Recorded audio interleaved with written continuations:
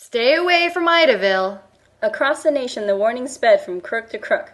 Big and small, they knew what to expect if they tried anything funny in Idaville. A quick trip to jail. For more than a year, no child or grown-up had gotten away with breaking a law there. How did Idaville do it? What secret lay behind its war on crime? No one could guess. Idaville looked like many other seaside towns its size. It had 2 car washes, 2 delicatessens, 3 movie theaters, and 4 banks, it had rich families, and poor families, churches, and a synagogue, lovely beaches, and good places to fish. And on Rover Avenue it had a red brick house with a white picket fence in front.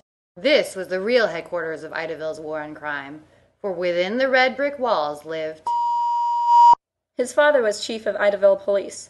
For more than a year now, Chief Brown had brought home his hardest cases. His son solved them at the dinner table. It pained Chief Brown not to tell the world. He wanted to shout from the rooftops, "My son is the greatest detective who ever walked in sneakers!" But how could he? Who would believe that the mastermind behind Idaville's crime cleanup was 10 years old?